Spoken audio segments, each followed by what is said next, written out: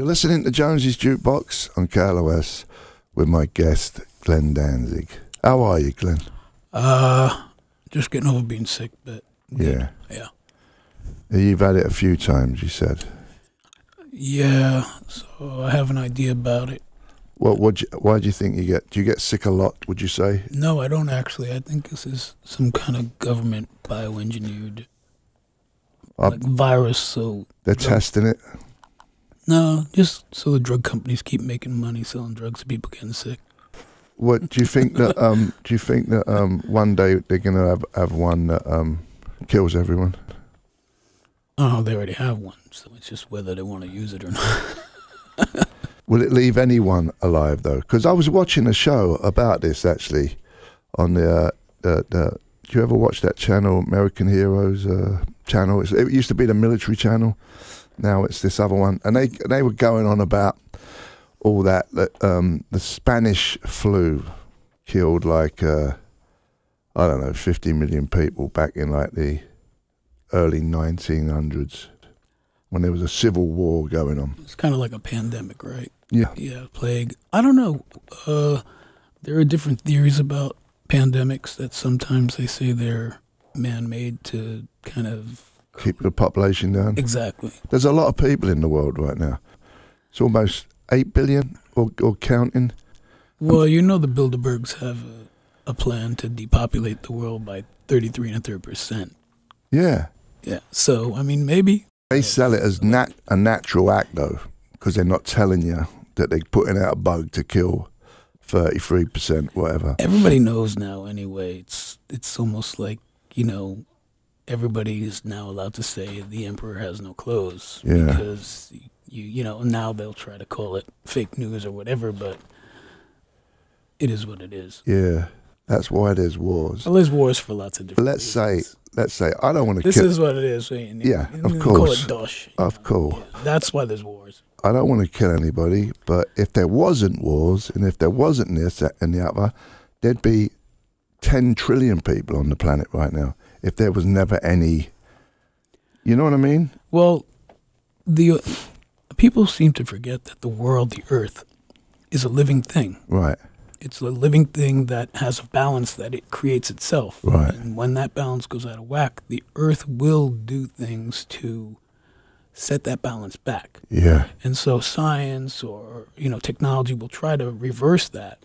But the earth is actually a living thing that will do what it has to do to clean house. Yeah. So that's why some pandemics may actually be not man-made and may be natural. It's like brush fires in Australia. Every few years, they burn naturally to regrow again. It's the same concept. Well, I have a theory about the fires in California. Go on then. What is it? Terrorism. You think so? It's maximum amount of carnage for the littlest amount of money. A match and a can of gas. Yeah. And you go out and then brush and boom. Doesn't cost a lot of money. It's done. Yeah. Yeah. That's really what it's about, right? I mean, I guess. You're going to outlaw guns. Some guy just decides he's going to plow a giant truck into a ton of people in France and kills way more people. Yeah. Yeah. So, I mean, if somebody wants to do something terrible like that, they're going to do it. Do you think that's always been the way of humans, to have that percentage who just want to, who are just not happy campers and just want to cause havoc? They just want to F shit up, right? Yeah. Can I say that on the air? Yeah. But I don't mean the F part. I mean the word after that. Yeah. Yeah, of course, you know, there's always going to be people that aren't happy with something. It's just a matter of whether they're going to go to an extreme to do it. Yeah. Do you think it was wrong when humans come along? It all seems to be cohesive before humans come to the planet. Like animals did their thing. They don't leave any waste. Then humans come along and kind of it's messing it up. Actually, it seems like people are not so upset when animals kill other animals or kill people. Right. But they're more upset when people kill people or people kill animals. Yeah. It's kind of a double standard. Well, animals are killing animals for necessity. Not necessarily. Sometimes it's territorial. And some animals ain't even. They just eat grass, like a lot of big animals. Yeah. Like I remember seeing this show on cable, and they showed these large monkeys. I don't know if they were gorillas, but they were large monkeys, and they were knocking other small, kind of spidery kind of monkeys out of the tree and then ripping them apart and eating them. It was the first time I've ever seen an animal like a monkey or an ape eating another ape. Yeah. Like just ripping it apart. Yeah. Alive. Yeah. It's pretty crazy. Life is strange, man. It's very strange. Do you believe in ghosts? I don't disbelieve. Yeah. I don't know necessarily that they can, if there is a ghost, that it can physically touch you. Yeah. You know, I think it's probably more people being scared, or maybe psychically they can affect you. Physically, I don't think they can actually touch you. Have you ever been in a house where you're like, get me out of here? It's weird. No, it never freaks me out. You ever feel that though when you go in certain places? You're like, something's weird here. My grandma's old house in Boston. Did someone die in there? Yeah, this lady that lived there, she was bringing all these weird boarders in, and this lady died in a room, and it was just a weird room. It was strange. Nobody lived in it after she died, and really weird vibe. Mm.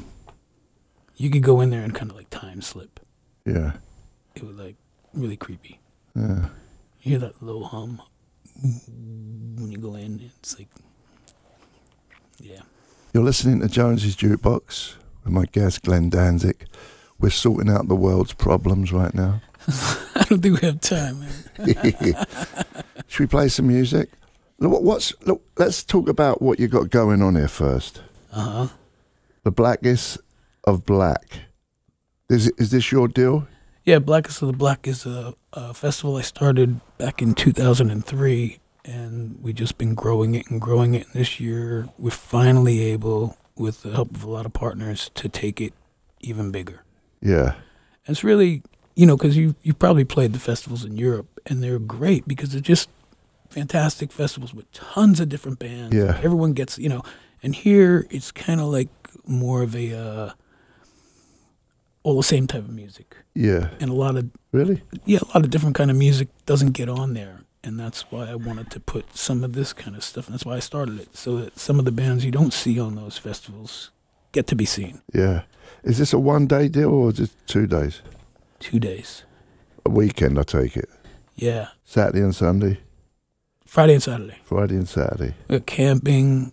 We're going to have wrestling. We're going to have, trying to have the Lucha Underground wrestling. Lots of dark, cool, crazy wrestlers. I think there's camping. I think there's going to be a haunted drive-in. May 26th and 27th, Oak Canyon Park, Silverado. Where's that? Isn't it kind of down by the old Irvine Meadows? Yeah. Oh, it's down south? Yeah. Let's play some music. We're here with Glenn Danzig. Let's play Jesus Is Me Hot Rod. Thank you. That's a good song. You're listening to Jonesy's Jukebox on KLOS with my guest, Glenn Danzig. How are you? Good. Didn't you ask me that already? Yeah, I know. That was 10 minutes ago. You might have changed. I'm still good. You're still good? Yeah. Okay. Yeah. So, what else you been up to? You doing any recording? Just finished the new Danzig album. Just finished mixing it. It's going to come out in May. And then the Danzig Sings Elvis comes after that. Oh, yeah? Yeah. You're doing a whole album of Elvis songs? It's done, mate. It's done, all right. I didn't know that. What was I going to say? That song that's on Less Than Zero, I played that a couple of weeks ago. You did? Yeah. Some people like it. It's great. It's great. You have a good, croony voice. That's what I've heard. You don't think so? No, yeah, I would agree with that. I don't have a traditional metal voice. Yeah. Like Rob Halford or Bruce Dickinson or whatever. Yeah. I sing more like those guys. I mean, when deeper tones. Deeper.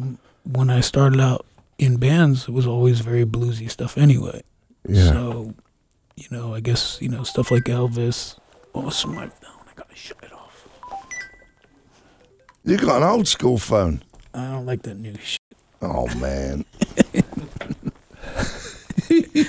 So anyway, Danny Trejo was on the show a couple of weeks ago. He had exactly the same phone. yeah, it's good. Can't get hacked. He loves it. Yeah, you can't get hacked. I don't even want one, really. I like my life much better when I didn't have a cell phone, because now everybody needs to get a hold of me, and if I'm doing something, I don't want to be bothered, you know. So leave me the you-know-what alone. So do you think like the government are spying on you? Do you believe that concept and all that stuff? It's tougher with this, but if you've got an iPhone, yeah, they know exactly where you are. Anybody can find you, as a matter of fact. Yeah. Anybody that wants to find you can find you on that phone. But no buts. there's a billion people. Why would anyone want to know what I'm doing unless they're like some weird train spotter? There you go. The train spotters. You never know who wants Jonesy. You never know who wants to find you. That's the problem. Man. You don't know. Yeah. You could say something on the air. Somebody's like, "Oh my." When did you discover you wanted to be a singer? How old was you? Teenager? Yeah, I started out as a drum tech. Did you? Yeah, and then and I wanted to play bass. It was simple, bass is so easy. So anyway, I eventually, some people had heard me singing, our friends getting crazy and blah blah blah. I'm a little kid, and they asked me to come and try out for their band, and I said I'll try out, but I want to make sure we do original songs too, and not just covers. When your kids do cover songs. And so I got the gig. So then the guy I drum tech for was, can I say Dick? Yeah. Yeah, he was Dick. So yeah, that's a good one. Yeah. So before I left, I had to clean his drums after everything, with the paste and everything. Just like, hey, Mr. Spider, peed all over his set. Yeah, of course. I quit. That was it. I was out. And I never looked back. And then you just started singing. Yeah. So the little kid with this big voice. What year was this? Oh, God. It had to be 1970, 71. Oh, that early? Yeah. 71? 70, 71, around there, yeah. How old are you? Old. I'm probably older than you. I'm 61. I think I got you. Really? Yeah. You're winning the race? Yeah. You're ahead of me? Yeah. Wow. So what was your influences growing up as a teen? Was you into glam and stuff? Later, yeah. Well, not glam. We called it glitter. Yeah. So it was like the dolls. I saw the dolls so many times. Did you? Yeah. In New York? All over. They would, pretty much like the Heartbreakers, when they needed rent money, they would play anywhere. Yeah. I saw them a couple of times in England. At Did you Wembley. see him with the old drummer or the new drummer? I saw him with the drummer, and he died like 2 days later. That's right. He opened up for the Faces at Wembley Pool. Yeah. And I was at that show. See, we were kids, and we all had fake IDs, so we could go into Manhattan and go to the clubs, and so, but you could see anybody. Were they good? When you saw the good. dolls, was you like, wow, this is crazy, or did you think, who are these lame? No, I thought they were incredible. Yeah. The energy was just, later, of course, it kind of fell off, but the energy, though, and just, Did people like them? Yeah, they loved them. New York people? Everywhere. I don't know about outside of the New York tri-state area. Yeah. But people loved them. I loved the first album when I got it. I like both of the albums. Yeah, me too. Yeah. But that first album, really, like, Todd Rundgren produced it, and it was just a great sounding record. I thought it was good, but it didn't catch what they were like live. It's really hard to catch the live sound. You know that. It's really tough, especially back then. Engineers were so dumb. Yeah. And they just were in this mindset. Yeah. I remember when we went in to record like the first Misfits record, the guy asked us if we could play slower so he could record it because we were playing too fast. Yeah. So I looked at him like, you old hippie, I want to kill you. Yeah. Yeah. Well, it was a certain mentality in studios. Guys used to wear white coats and smoke pipes. People don't realize how different it was and how tough it was for the bands. Yeah, I'm sure you can relate. I'm sure when you guys went in, they were just like, what the hell is this? Yeah. This is not music. Get out of here. Get out of my studio. Yeah. We have to deal with that shit. Yeah. So it was definitely tough. Yeah, so I can understand how a guy like Todd Rundgren, who at that time was making a lot of money producing records Yeah. for other artists, you know, and gets these guys the dolls, and they know 5 chords, but they play them great. Yeah. You know, and Giant Thunders knows 2 leads, but he does them incredible. Yeah. And he's probably just looking at them like, I can't wait for this to be done. You think so? I think so, yeah. Yeah, maybe. He was pretty out there, though, Rundgren. I think he probably tried to do as good a job as he can because his name's going to be on it. But, you know, if you saw the Dolls live, you just, to get that energy and excitement, Yeah. I think it's tough. It was one of the best things I saw because I was a Rod Stewart Faces fan. I was a massive Faces fan. And when the Dolls came out, they blew my mind.